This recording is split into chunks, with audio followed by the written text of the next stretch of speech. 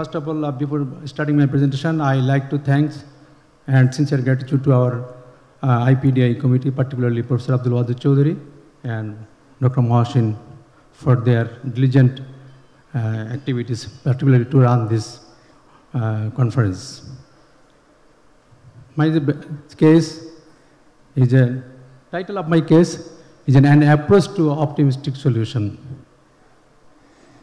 The history is this: 37 years old male. He was migrant worker. He was working in Saudi Arabia. He's presented to us with class 3 angina. He had history of previous intramyocardial infarction, and previously he was intervention was done in the OM branch, so 2 years back. He came to us, and in present situation, his ejection fraction was 32% with regional wall motion abnormality. And this is the angiogram. Left main shows 56% disease, RC is free of disease. Then we offered him angioplasty, as because he's a migrant worker, he has to go to the Saudi Arabia again. And first of all, after wiring, we placed stent 3 into 32 millimeter drug eluting stent from left into LAD. Then stent is positioned and deployed, and stent balloon slightly pulled back and went on high pressure, and alternate post dilation with 3.5 into 12 millimeter NC balloon. And this is the port done again, and fluid image showed 10 to 12 millimeter proximal part of the stent is back out on the aorta, and accidentally wire also came out. Now the scenario is started. They are trying to revert, and ultimately possible, and finally revert the floppy wire. Then again post dilation done with 3.5 into 15 meter NC balloon. This is the sequence. Port done again, and start crushed by the same balloon, and image the stent crushed, and report done 4 into 12 millimeter NC balloon. And this is the final image after report. And now try to retrieve the crushed portion of the stent by wire twisting method.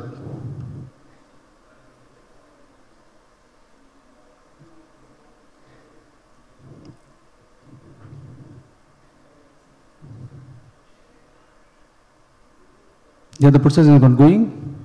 We try to put up by wire twisting with the help of the balloon, and just make and try to catch up the start the stent. And after subsequent attempt, the stent is coming. This the stent start, but again it is lost. So again attempt, and ultimately successful to pull the stent, but whole of the stent came out.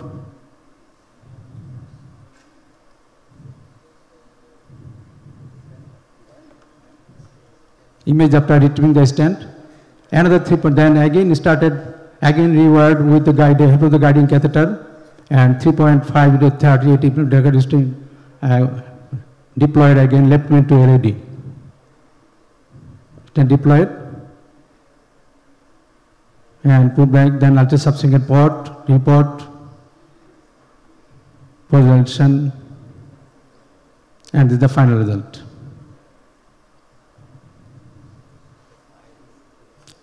And patient is doing well, has been confirmed by subsequent follow-up.